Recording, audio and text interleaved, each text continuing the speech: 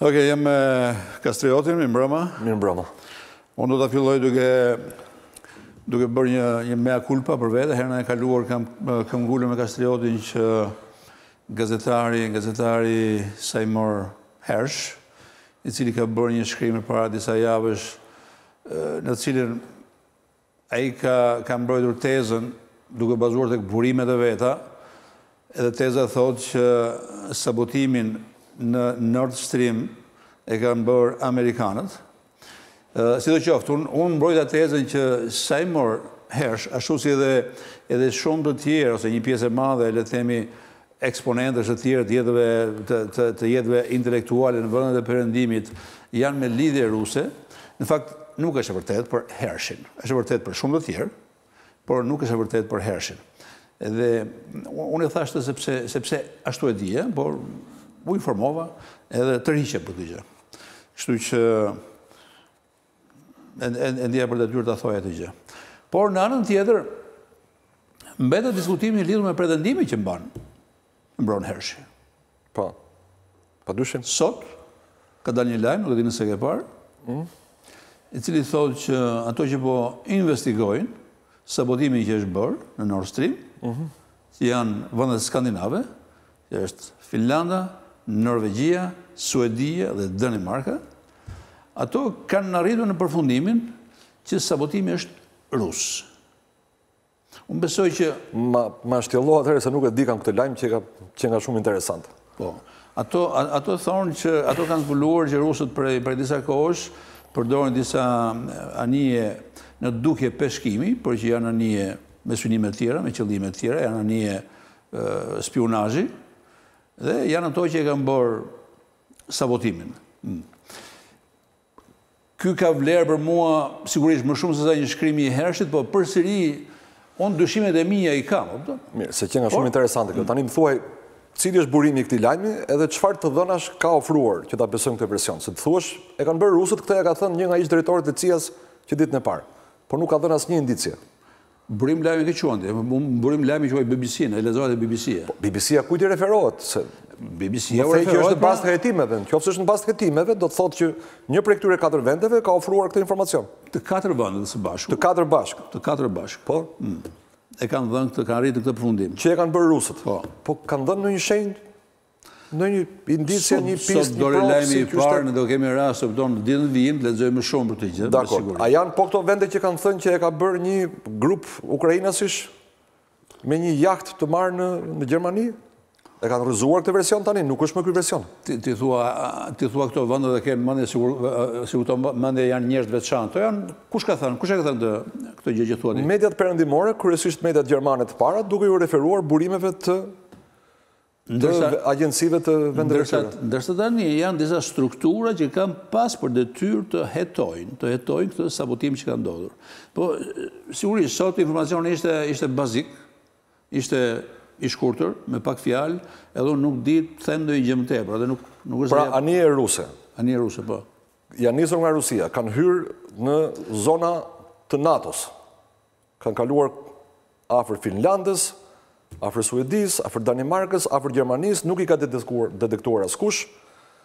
Kanë vendosur eksploziv në 4 pika të 2 operacioneve, Nord Stream 1 dhe Nord Stream 2.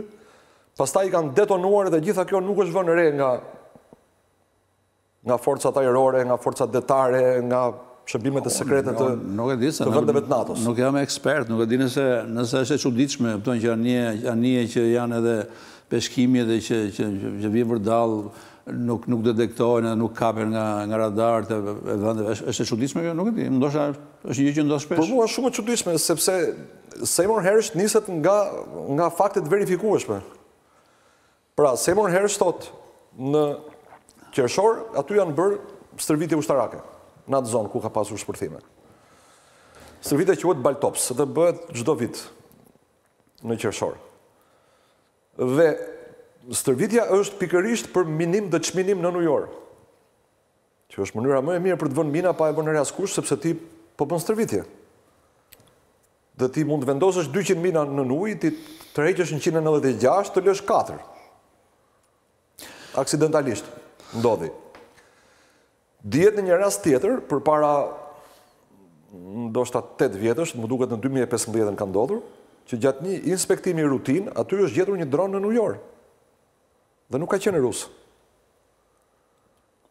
Siç dihet tjetra që nuk ka motiv Rusia të bëjë harakiri, të shkatroj infrastrukturën e vet të gazit, të heqi vetes levën që kishte për Europën, për të bërë presion e Europës. Kështu që si ku del kjo teoria që kanë hedhur rusët? Unë këtë nuk e di, do të gjojmë, ndoshta do kesh rast lexosh edhe ti që jemi pasionuar se unë lidhur me çështje të tilla në ditën vijim, edhe lidhur sot duhet se BBC do jepte një dokumentar që le të themi do bënte një sintezë të gjithë kësaj ngjarje, edhe të hetimit që është bërë. Por ajo që ajo në cilën unë kam ngul është kjo që këto vende janë vende, me thënë drejtën, janë 4 nga vendet më serioze të botës. Edhe jo vetëm në një drejtim caktuar, po në shumë drejtime, por mos thënë në të gjitha drejtimet. Edhe besoj që këtu mund bëjmë dakord. Varet çfarë quajmë serioze.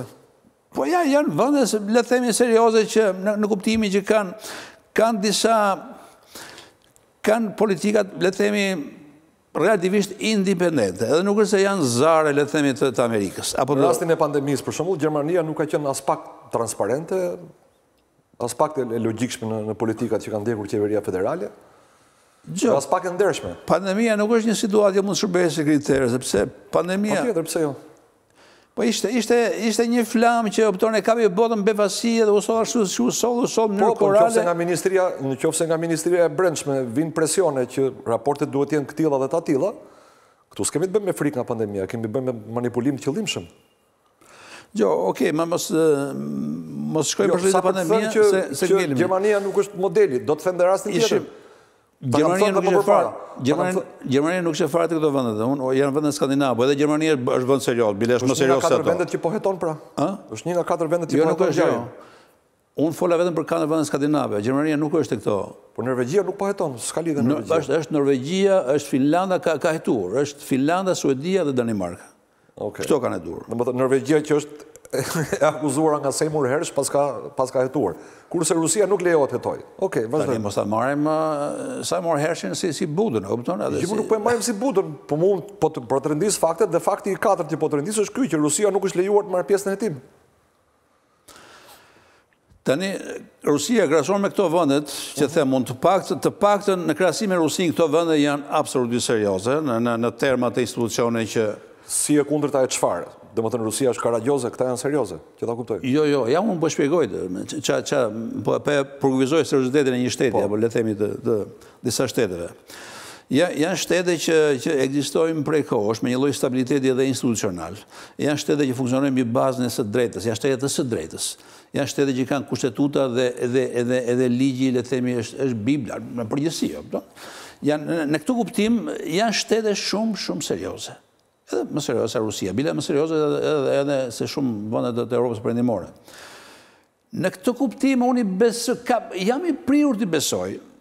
Kur jam i paditur, jam i prirur të besoj, sepse është një soi Kastriot si ti ke padije, je i zhytur komplet në padije, mi po dëgjon që flasin 2 palë.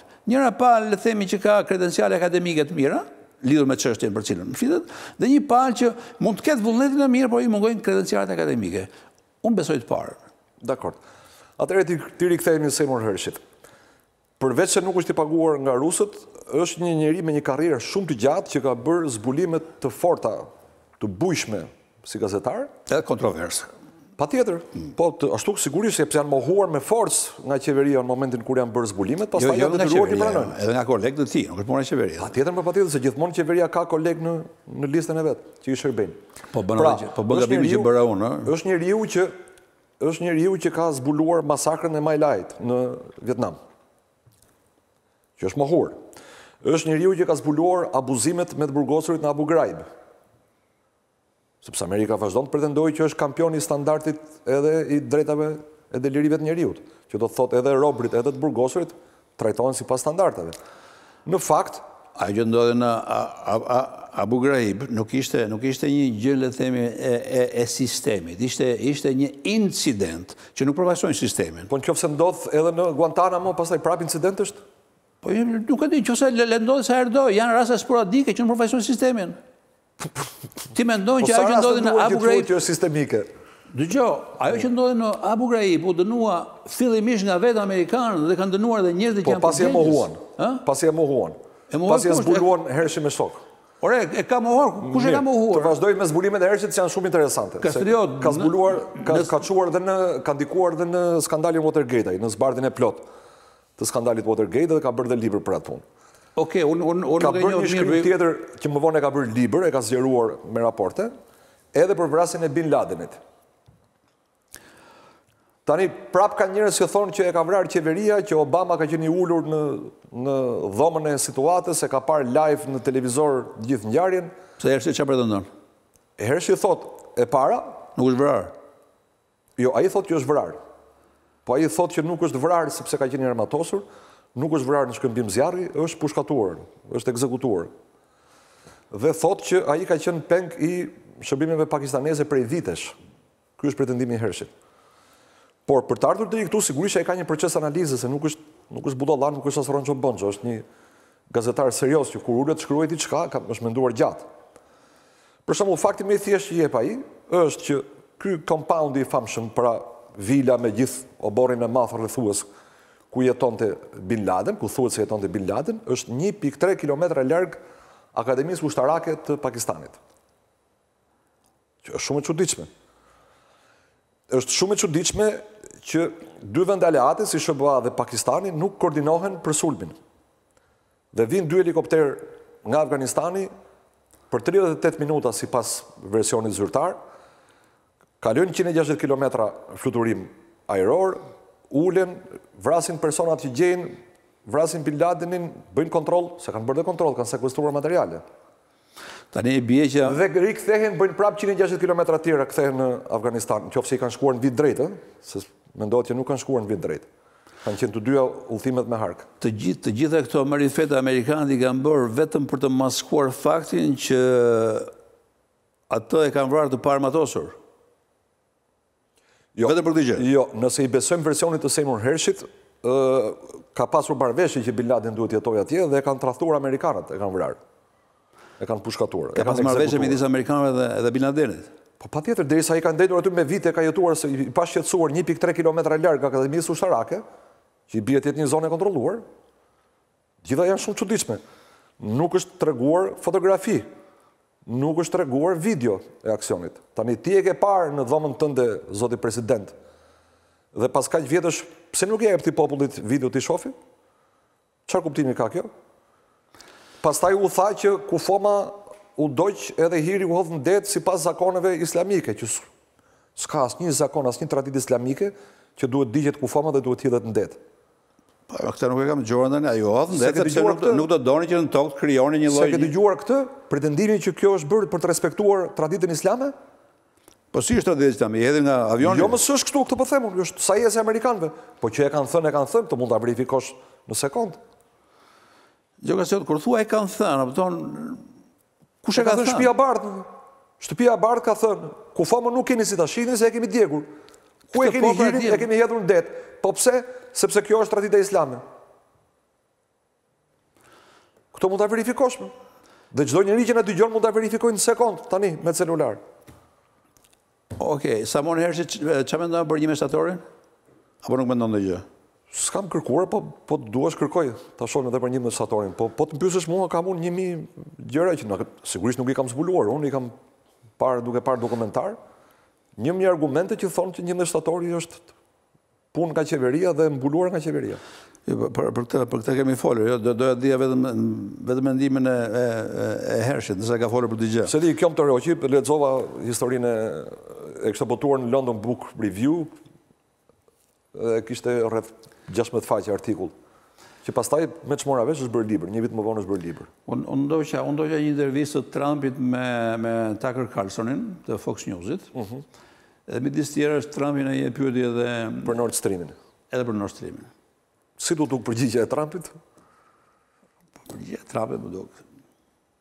E përgjigje Po t'ja themi publikut se mund të ketë njerëz se kanë dëgjuar. Pra ai e pyeti. Trumpi tha, përgjigja e Trumpit ishte që unë nuk e besoj qeverinë amerikane dhe këtë gjë nuk e kanë bërë rusët. Ai unë nuk e di pse. Jo, nuk tha kështu. Okej, pra, mesazhi. Jo, po thuaj tamam, se ai tha, unë nuk mund ta them kush e ka bërë, se i bie të dëmtoj interesat e vendit tim. Por rusët nuk e kanë bërë. E pra latën kuptohet që e kanë bërë amerikanët. Jo, e tha cop që e kanë bërë amerikanët. Se tha, dëmtojmë interesat e vendit tim, po ta them se kush e ka bërë. Tani, mënyra si e tha, është në radhë parë është idiotike, sepse ti interesat e vendit tënd ti dëmtohet, ti lehtë nuk kuptohet, qartë që e kanë bërë amerikanët. Është ç'a them? Jo, po se s'mund ta marrë njëri. Ti mund të shpresësh shumë. Po, nuk mund ta akuzoj askush që e ka pranuar. Jo, po nuk është gjest patriotik, kupton? Nuk është gjest patriotik. Akuzoj vendin e vet. Patriotik është. Akuzoj vendin e vet. Gjest patriotik do ishte të mbulosh krimet e vendit tënd? Po tani, një ish president amerikan nuk mund të akuzoj shtetin e vetë. Pse? Edhe një ish president. Pse nëse shteti vetë e ka bërë një krim? Pse jo? Po sepse nuk ka interes një ish president amerikan. Një ish president amerikan nuk është një ish akademik, apo akademik. Po. Edhe interesohet vetëm për të vërtetën. A interesohet dhe për reputacionin e vendit vetë, në krye të cilit ka qenë për disa vite. Edhe nuk e thotë të gjë, nuk ka ndodhur, praktikisht nuk ka ndodhur ndonjëherë që një ish president le të themi të padis vendin e vet. Pse sa intereson në vërteta? Nuk do të. Po kjo është çështje morale apo çështje real politike tani? Ky interpretim që po bën. Nuk duhet ta bëj për arsye morale apo për arsye pragmatiste? Për arsye sepse politikanët nuk e bëjnë dot gjë, nuk mund ta presësh nga ata këtë gjë. Nëse e bëjnë, do të jenë çuditshëm, Sot Steinmeier ka kërkuar prap falje për krimet e nazistëve. Nga Steinmeier, presidenti i Gjermanisë, nga Steinmeier te Hitleri me shok janë 80 vjet. Po është tjetër gjë kjo Kastriot tani. Është tjetër gjë kjo tani. Krahason një gjest amerikan të supozuar Tony Blair ka kërkuar falje për tentativat e Britanisë për të bërë grushtë të shtetin në Shqipëri, që janë dështuar. Okej, pra, këto janë gjëra që janë provuar që kanë ndodhur, janë bërë. Nësa ne po flasim për gjë që nuk është provuar akoma. Në momentin që provohet, që kanë bërë amerikanët, Trumpi pastaj sigurisht mund të bajë qëndrimet e veta. Po, Trumpi, kur ishte president, mund të kishte zbardhur edhe gjithë dosjen e Kennedy dhe të kishte kërkuar falje për vrasjen e Kennedy. Do kishte bërë një gjest sipas meje shumë të mirë. Unë nuk e di në ngjarjen e Kennedy, se kjo është një ngjarje tjetër për tek e cila ti ke qejf të ndalemi, edhe unë kam qejf të ndalemi, po është një bisedë e gjatë kjo që mund të bëjmë. Por më intrigoi përgjigja e Trumpit, edhe jo vetëm për këtë gjë, por në një moment caktuar, Tucker Carlson i pyet edhe lidhur me çfarë mendimi ka ai për, le themi, për presidentin kinez, presidentin rus dhe për kreun e regjimit në Korenë e Veriut. Foli me një simpati gati fëminore. Për Putinin? Për Putinin, për presidentin kinez. Çfarë tha për Xi Jinpingin? Tha që këta janë brillant, që të tre, edhe kjo tregon... Ka thënë Trumpi që Xi Jinping është brillant? Po, në absolute, po. Okej. Do duhet ta verifikoj. Nuk ka nevojë ta verifikoj. Jo, ka nevojë ta verifikoj, si s'pas ka nevojë. Nuk të tingëllon si fjalori Trumpit kur ti thotë Xi Jinpingit brillant. Nuk më e mend përcaktorin që ai përdori, por kam përshtypjen që ishte ai njëjti përcaktor, brillant. Më duket se përdori këtë përcaktor. Edhe përdori për të tre. Edhe donte të bënte, le të themi, një lloj krahasimi, një lloj vështrimi krahasimor. Shiko çfarë udhëheqës nxjerr bota, edhe shiko çfarë udhëheqës nxjerrim ne. Joe Bidenin. Të bën këtë përgjigje. Kur ta shoh do ta komentoj. Nuk e besoj që ka folur kështu. Nuk e besoj që Trump bën superlativa për Xi Jinping. Besoj që Trump vlerëson shumë gjëra tek Putin, po superlativa për Xi Jinpingin nuk e besoj. Okej. Nuk kemi kohë. Sepse unë kam përshtypjen që ai e sheh Xi Jinpingin si kërcënimin real për interesat e Amerikës. Jo, ai latën kuptohet që unë shoh Kinën, dhe Kinën e shoh si kërcënim sepse ka një gjeni të tillë, në krye. Mirë, gjithsesi duhet ta shoh intervistën, nuk e kam parë, nuk e komentoj dot. Kam përshtypjen që edhe me Xi Jinpingin, edhe pas Xi Jinpingin, Kina do jetë kërcënim sepse vetë Amerika i ka hapur fushën e lojës Kinës gjithë këto vjet. Ja rihapin tani që iku Trumpi, se Trumpi u mundua ta ndryshonte balancën me tarifat juvuri. Ne, për të kthyer te biseda që kemi nisur dhe kemi lënë pa përfunduar dhe që do mbetet gjithmonë pa përfunduar, se është një bisedë shumë komplekse, lidhur Kina versus Shtetet Bashkuara të Amerikës. Dhe frika ime, përveç se lidhet me fuqinë e Kinës, që është, le të themi, Kina është destinuar të bëhet një superfuqi, le të themi një nga superfuqitë edhe në një plan shumë perspektiv, ndoshta superfuqia vetme. Por frika ime lidhet edhe me atë që ndodh në Perëndim. Edhe me atë që ndodh në Perëndim kam parasysh personazhe si puna e Trumpit, që unë e konsideroj të rrezikshëm, kam parasysh ndarjen e madhe që është në Amerikë midis, le të them, ndarje e madhe politike, është e frikshme, është nivelet e luftës civile. Kam parasysh shumë gjëra të tjera që po ndodhin në Europë, Europën e shoh të kërcënuar. Edhe në këtë kuptim frika ime është që Perëndimi, të cilin unë e dua, është duke jetuar ditët e fundit, domethënë të Okej, pra ti kërcënon Trumpin rrezik për Amerikën, rrjedhimisht edhe për botën? Sigurisht. Ndërkohë që Trumpi është i vetmi president amerikan që nuk filloi asnjë luftë. I vetmi president amerikan që e tërhoqi SBA-n nga Traktati i Parisit për klimën. Presidenti që vendosi tarifa për të mbrojtur ekonominë amerikane. Presidenti që nuk imponoi vaksinën askujt. Presidenti që mbron fëmijët në shkolla nga trushplarja LGBTQI që ndalon propagandën, ose nuk e rekomandon propagandën, se nuk ka kompetencë të ndalojnë shkollat fillore, sepse është çështje shtetërore, jo federale. Për të gjitha këto, ty Trump të duket i rrezikshëm. Për një pjesë të këtyre po, më duket i rrezikshëm. Për një pjesë të këtyre më duket i rrezikshëm. Biden, demokratët dhe një pjesë e republikanëve që janë republikanë vetëm në emër, që duan hedhjen në erë të Nord Streamit dhe arrinë, që duan luftë në Ukrainë dhe arrinë, që bëjnë Kinën, Indin, Rusin bashk të krijojnë një pol më të madh që kërcënon gjithë Perëndimin. Për si Lavrovi që ta nuk që kanë të rrezikshëm ta. Luftën në Ukrainë e quan të Amerikës. Absolutisht po. E bëri Rusia luftën në Ukrainë. Absolutisht jo. Kur të duash e fillojmë prapë debatin e Ukrainës. Lavrovi më duket se ishte një ndi duke folur. Kurse si. Kisha audiencën plot përpara dhe tha që kur e kemi bërë herën e parë debatin për Ukrainën, ka kaluar 14 muaj.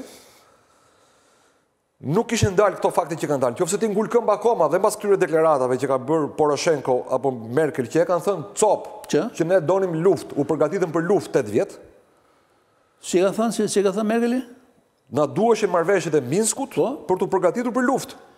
Që të përgatitet Ukraina për luftë. Ukraina për Ukraina sigurisht. Po Ukraina për të mbrojtur Kastriot, jo për sulmuar Rusinë, Ukrainë, se s'mund ta sulmonte Rusinë. Jo, po pse si kërcënoi Ukraina nga Rusia, nëse nuk kërcënonte ky Zelenski që do të çliroj prap Krimen, dhe nëse nuk do thoshte që do futem në NATO, pse do të sulmonte Rusia? Kastriot, Merkeli ka folur për armatosjen, donte kohë të armatosnim Ukrainën, në mënyrë që ta bënim gati të mbrohej. Të mbrohej nga çfarë? Çfarë kërcënonte?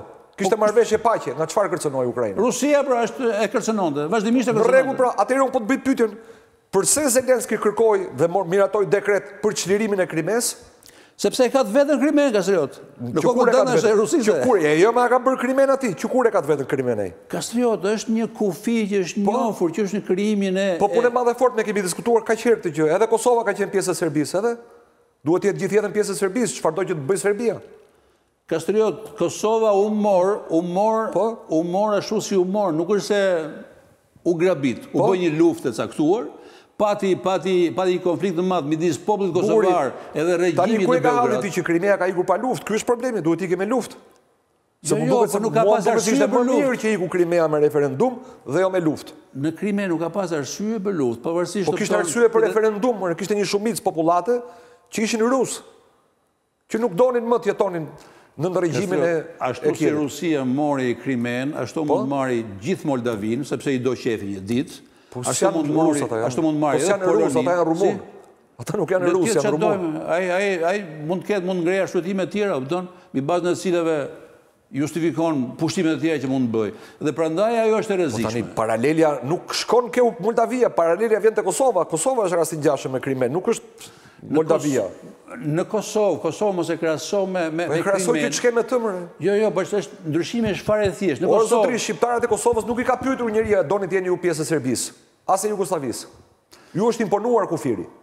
E njëjta gjë, Krimeasve nuk i ka thënë njëri a doni të jeni pjesë e Ukrainës. Vendosi shoku Khrushchev në vitin 55 sa ishte, mori lapsin dhe tha ky është kufi i Ukrainës. Okej, pra, po kështu si ndryshon. Ora, unë jam dakord që në Krime ka një mas të madhe rusësh, është shumica e njerëzve janë rusë. Ka një historikisht, i ka përkitur Rusis. Mirë po, marrja e këtyre vëndeve, apo pushtimi këtyre vëndeve, nuk mund të bëhet vetëm me këtë logjikë, sepse është vendos një kufi ndërkombëtar dhe ti, nëse ti e bën këtë gjë dhe kjo të pranohet, atëherë ti krijon një precedent. E di që Krimea ka shpallur pavarësinë para Ukrainës? E di apo jo? Pavarësinë e ka shpallur Krimea në kokën tënde. Si e ka shpallur? Jo, më kush e ka shpallur? Organet që ka qenë gjithmonë Republika Autonome, më burr. Nuk ka qenë kur pjesë integrale. Ka qenë brenda kufirit të shtetit. Po njësoj si Kosova, po të them, këtë s'po kupton më dha. Edhe Kosova quhej Krajina Autonome, kishte parlament dhe kishte qeveri. Krimea ka qenë eksaktësisht në të njëjtin status në Ukrainë.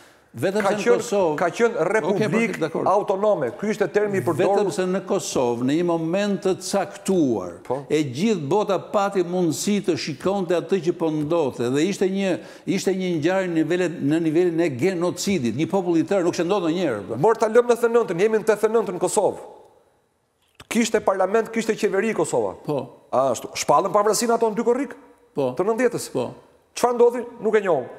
Serbia. Po. Këtë gjë bën dhe Ukraina. Po pra. Por unë po të them që historia e atij populli për pavarësi, e popullit të rusë të Krimes, fillon përpara pavarësisë Ukrainës. Ata kanë pasur presion nga Rusia, nga Moska, që të mos kërkojnë shkëputjen dhe kanë fituar statusin e Republikës Autonome. Tani këto organe legjitime të dala nga zgjedhjet kanë thirrur referendumor zotërin vitin 2014. Që është antikushtetues. Po çdo më thënë me cilën kushtetut? Unë kam kushtetutën time, ti më thu kushtetuta e Ukrainës. Kastriot, Rusia... Po Kosova në mënyrë antikushtetuese ka dalë sipas Serbisë. Po dalë sipas Serbisë. Po për kështu i bie. Po më bëjnë shenjë do ta mbyllim edhe muhabetin zero muhabetin. Pas nesër vazhdojmë me Ukrainën se akoma s'qen ke sqaruar. Unë pres sqarohesh ti. Po si do sqarohem unë të jap faktet? Po nuk e di tani. Do të ty s'pëlqen shkëputja e një populli me referendum? Dashkë luftë. Se këto kërkon Zelenski tani, të bëj luftë në Krime. Mua më pëlqen referendumi kur e bën Skocia, po jo kur e bën Putini në Krime, Kastriot. Mirë, po, dakor. Skocezët pas kanë drejt, Krimeasit nuk kanë. Jo kanë drejt, po është një referendum që ose e bëjnë, aty nuk ka arsye të dyshojnë, sepse edhe qendra aty Londra nuk është se ka objekcione për ta kundërshtuar. Po ta ka ofruar Putin dhe këtë më thatë, ka thënë hajde bëj referendum të monitoruar nga OKB-ja në të gjitha zonat. Në Donbas, në 4 republikat e Donbasit, edhe në Okej, pra, po këtë gjë, Putini mund ta merrte Krimen vetëm në OKB. Vetëm me okejin e le themi e Këshillit të Sigurimit dhe miratimin e vendeve që bëjnë pjesë në OKB. Nuk mund ta marrë sepse dua unë ta marr. Putini veproi si një gango. Si e merr vendimin OKB-ja kur ka veto të një vendi që ka interesa të kundërta me Rusinë? Atëherë s'mund ta marrësh, u krijua vendi. Ukraina ra dakord. Po Kosova pse e merr? Ukraina ra dakord të dorëzonte armët bërthamore, ka pas armë bërthamore Ukraina. Po. Ra dakord të dorëzonte ato vetëm sepse i thanë do të ruajnë këto kufi ku i ke, do t'i ruajmë ne. Po. Edhe Perëndimi ka dalë garant. Prandaj dorëzoi armët bërthamore. Dhe ata i dorëzuan. Po. Dhe ata çfarë thanë që do i shtypim rusët këtu? Apo do japim gjithë drejtat e rusëve? Narrativa e rusëve të shtypur është narrativë e Moskës. Patjetër, po. Po grushtën e shtetit në 2014 e kishin parashikuar. Edhe kjo është narrativë e Moskës. Si, nuk është grushteta që ndodhi në 2014. Vazhdojmë të premten, mas qaro pak si nuk është grushteta. Ai të vi me celular të sjell video klipet këtu.